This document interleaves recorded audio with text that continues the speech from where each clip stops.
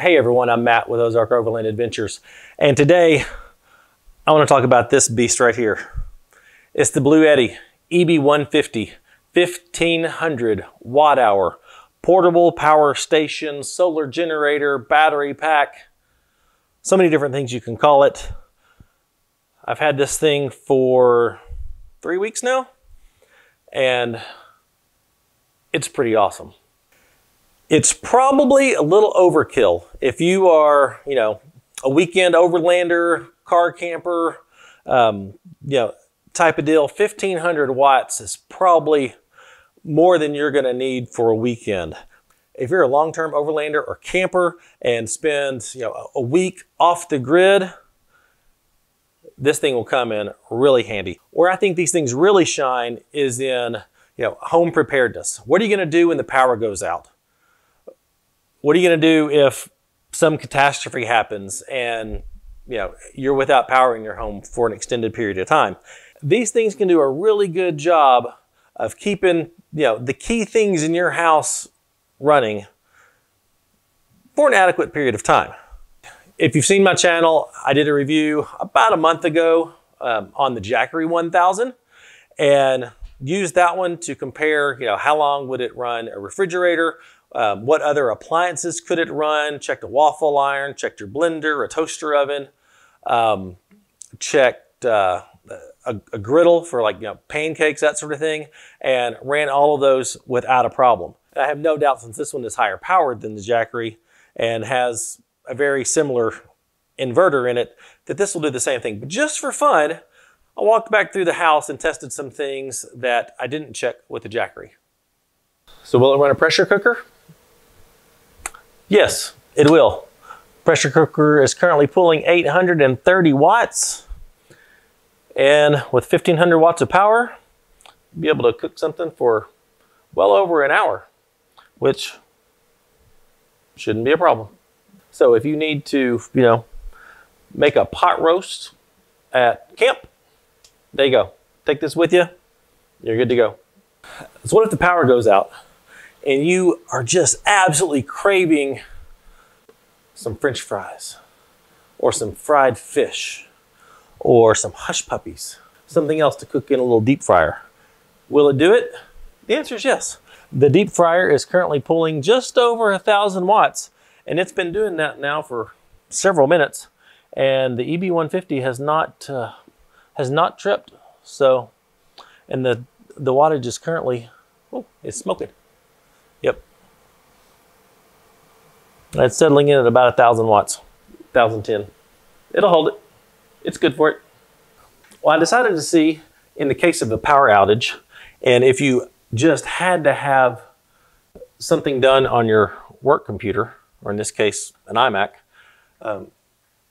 would it run it and for how long? And so far, I've had this thing fully booted up, just launched Adobe Premiere, and it's hanging between 90 and 100 watts. So I could get a good 12, 15 hours, probably 12 hours worth of work time on this. I'm curious, if I play video, does it spike? Let's see. No, it spikes up to about 130, 150 for video playback. It's not horrible. Still, I can get a lot done on this. Good to know. So the EB150 is super helpful if you happen to lose power. Let's walk through the specs of this, and then we're going to compare it to the Jackery. But it is a 1500 watt hour power station. It has a 1000 watt pure sine inverter inside it with a peak of 1200 watts.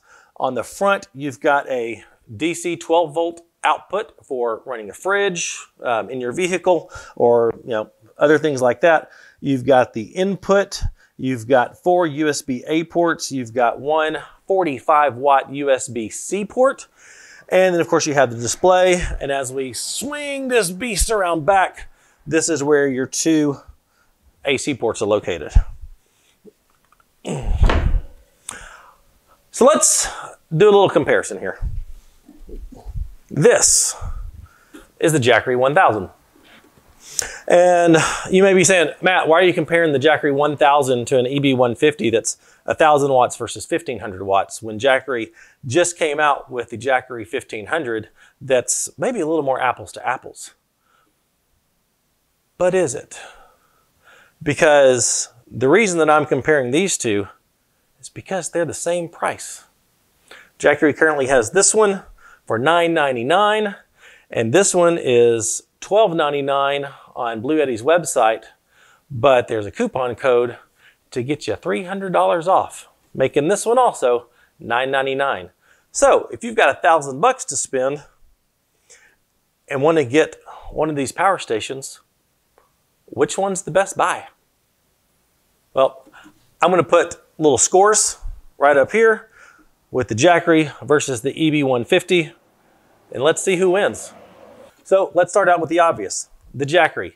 Its battery is rated at 1,002 watt hours. EB150, 1,500 watt hours. Obviously, a victory for the Bluetti. We've already discussed price, so $9.99 for both. We're just going to call that a tie and not even count that. The inverter on these, both of them have a 1,000 watt pure sine inverter. However, the Jackery does have a peak of 2,000 watts, where the Bluetti EB150 has a peak of 1,200 watts. So in that regard, the Jackery does get a point over the Bluetti. I will do a disclaimer. In all of my testing, the fact that it has a peak of 2,000 watts, I mean, that's great, but it's the ability to sustain wattage that's the deal.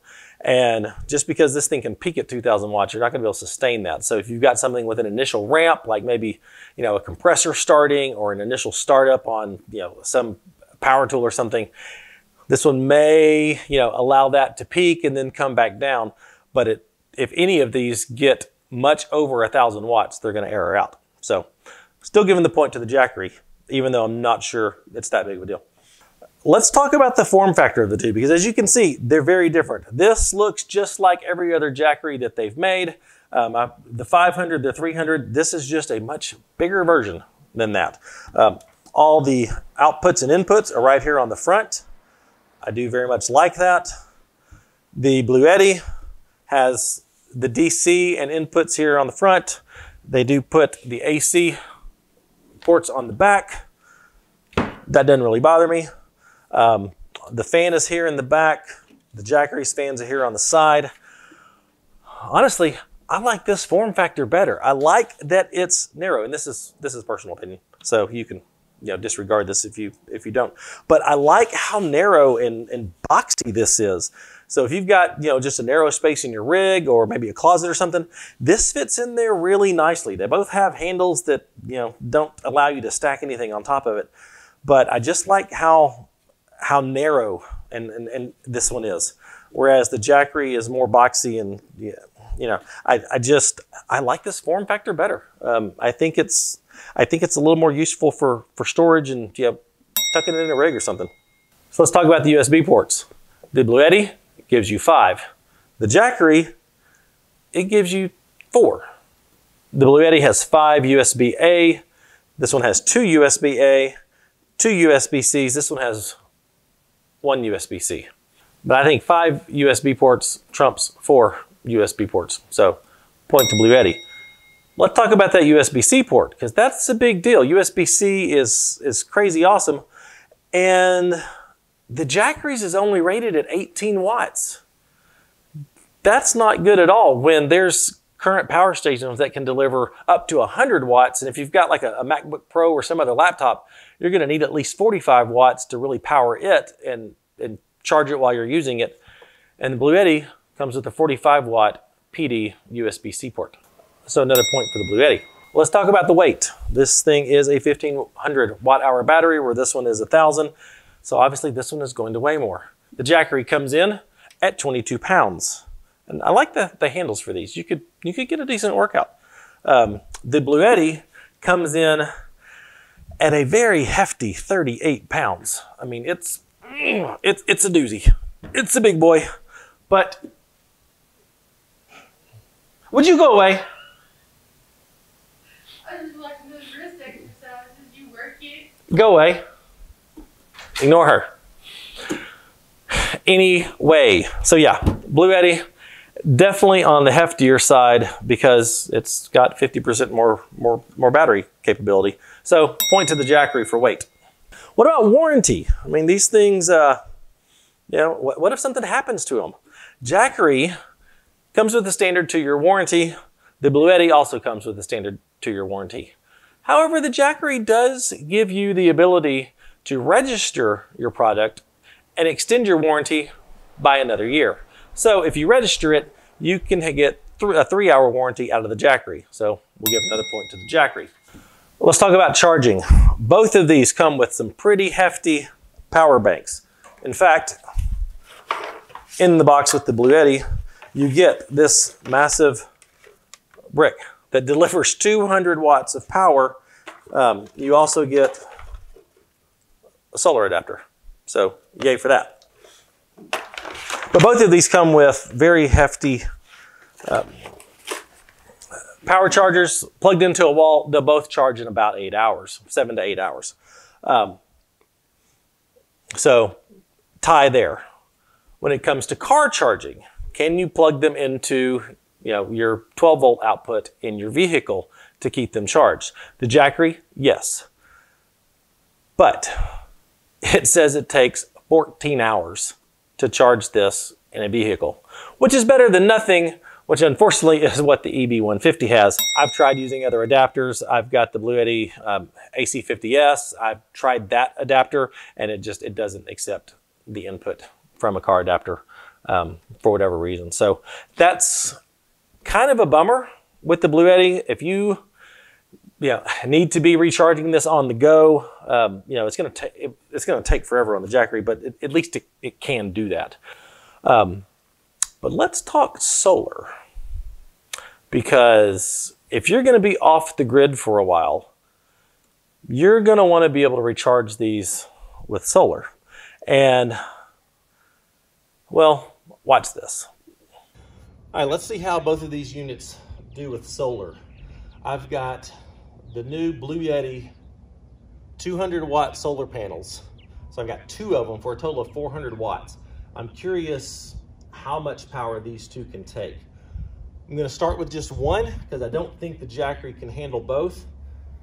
The most you can get with the Jackery from Jackery is 2 100-watt panels. So I don't think it's going to handle 2 200-watt panels. And if I'm going to use 200 watts, I'd rather have one 200-watt panel than have to deal with 2 100-watt panels. So let's see how these do with just one panel, using the panel in the back.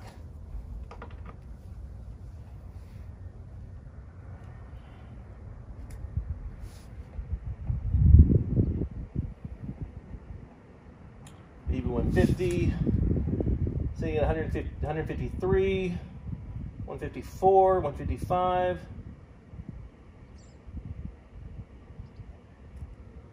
155 watts. All right, it's settling in 155, 156 watts.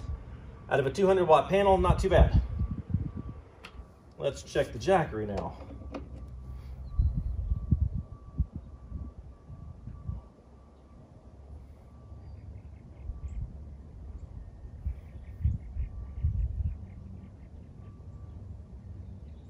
Jackery's at 122, 123, 120. Bouncing around about 120 watts. And that's not surprising. I didn't think the Jackery could take a full 200 watts. So for 200 watts, the EB150 is the clear winner there for solar charging.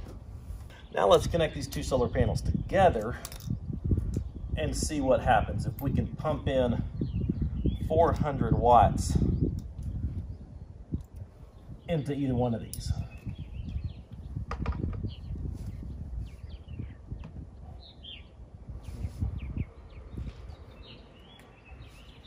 All right, the EB150's taking it.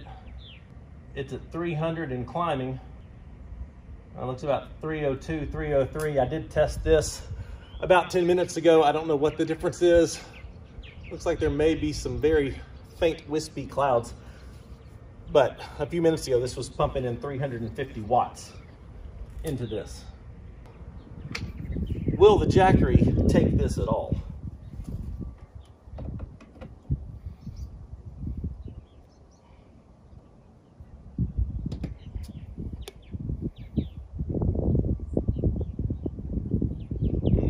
The Jackery won't even accept that much power, which is what I suspected, but was hoping it might get a little bit more than 130-ish watts input. So the EB150, clear winner in the solar category as far as solar charging, even though the Jackery does include the Anderson port, which is a nice little touch, but really irrelevant because the EB150 will accept 500 watts of solar input. I only had up to 400 watts with a perfectly sunny day and was getting 350 to 380 on that one with the two 200 watt panels. This one was only getting 120 something watts from one 200 watt panel and wouldn't take the two panels hooked up together at all, because this one only accepts 163 watts. 500 watts versus 163 watts. No competition. When it comes to solar charging, this one's the winner. Now, I know a lot of you that watch this channel, I mean, you're off-roaders, overlanders, love being in the outdoors, car campers, that sort of thing. And you know, one of the reasons we buy these is to power the fridges when we're parked at camp, so we don't have to risk running the battery down. I have tested both of these under the exact same conditions in the house. And if you remember from the Jackery video, this one powered the Dometic CFX3 55 AM for 93 hours and 39 minutes. Not bad, almost 4 full days. Did the exact same test on this, and it powered the Dometic for 118 hours and 45 minutes, almost 5 full days. So depending on how long you're going to be off grid, this one obviously gives you more power to spare and can, you know, be charging other things like your, you know, your camera batteries, your drone batteries, all that sort of stuff. So clear winner to the Bluetti. Let's talk about the display. If you saw my other Bluetti AC50S review, that was one of the things that I don't like about the Bluettis is the display.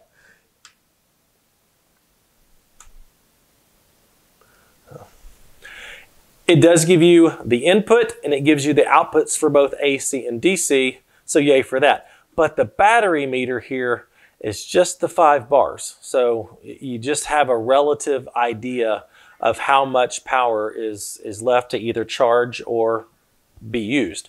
You know, 80 to 100, 60 to 80, 40 to 60, you get it. So it didn't have a lot of detail on there, and I wish it did. And that's where the Jackery definitely beats it, because the display on this gives you the same inputs and outputs with the same bar, but also gives you that little 62% right there, which is just really handy to know exactly how much power you have left. So yay for that. We're going to give Jackery a point for the display over the Bluetti. One thing a lot of people ask is, how long are these going to last? Because if you're going to fork out $1,000 for a power station, how long is that going to last? Well, the Jackery is rated at 500 cycles, and that's to 80%. So after 500 cycles, your battery maxes out at 80% capacity. So there's still a lot of life left in it, but after 500 cycles, you're going to lose capacity. It's not going to be dead by any means, but you're just going to lose capacity. The EB150, 2,500 cycles. That's incredible. It's going to take 25 discharges and recharges for this thing to hit the 80% capacity. That's crazy. So 500, 2,500, no competition, point to Bluetti. So which one is the winner? Obviously, it's going to depend on some of your needs. You may like this form factor better than this form factor. The 1,000-watt inverter with the peak of 2,000 may be more important to you than the 1,000-watt 1,200 peak of this one. You know, a lot of this is subjective, but to me, I think it's clear. This one came down to 7 points, and this one ended up with 5 points. For $1,000, the EB150 hands down trumps the Jackery 1000. And I really like the Jackery 1000, but if I had to give one of them up and just keep one of them, I'm keeping this. So in the end, you know, if I have $1,000 and want to buy something with this much power, my money's going to Bluetti. There's just no way you can get around the fact that 1,500 watts for the same money as 1,000 watts is pretty incredible. Yeah, some of the other stuff I can deal with. The inverter, the display. Yeah, I love the form factor. 45 watt USB-C port versus 18 watts. This one wins in my book. So I hope this was helpful. If you're like me and you've got $1,000 to spend and are looking at one of these power stations, you put a lot of research into it and you want to make sure you're getting the best bang for the buck and spending your money wisely. So I hope this was helpful. If you know, let me know, which one do you like better? Which one do you think is the better buy? If you have any questions about them, put them in the comments. There's links to both of these. Ultimately, it's your money. And so you get to decide where you want to spend it. And so there's links to both of these in the description. There's the coupon code for the EB150 to get that down to that $9.99 price tag. And I hope this was helpful. If you would, like the video, subscribe. I've got more of these battery power station reviews coming up of different sizes and different brands. Got some cool stuff that's coming out. And I mean, if you watch our channel, you know, we're primarily an overlanding, off-roading channel, and, you know, camping and living off the grid is one of our goals in the next few years. So if you really like the channel and are interested in supporting that dream of doing this full time and just doing nothing but going to amazing places, living our best life and creating hopefully amazing content for you to enjoy, you know, hit that Patreon link in the description and consider that. I'd really appreciate it. That's also when we go on trips, how we share, you know, the GPS data and routes and waypoints and campsites that we find, that sort of thing. So hopefully that will be helpful. But anyway, thanks so much for watching. I'll see you next time. Bye.